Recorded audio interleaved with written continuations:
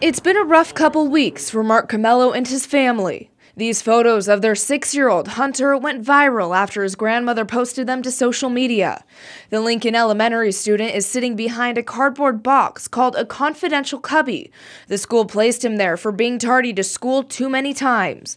But the family says it's his mom's poor health and their unreliable car that makes them late. We're just a working class family and doing the best we can with what we got. The photographs caught the attention of people across the nation, and residents in the valley were quick to act. You see that minivan sitting right there?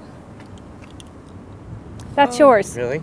The family showed up at Kelly's Automotive Service Tuesday night in Grants Pass expecting to hear that their car wasn't worth fixing, but instead a happy ending. I'm just blown away to see the community come together like this and see that there's still good people out there. People really care. There were several groups involved, including Kelly's Automotive Service, KMED Radio, and Rapid Repo, that helped bring the idea of a van donation to life. We did some work on it, about $1,300 worth of work on it, to get it up and going so that it's going to be a safe and reliable vehicle for them.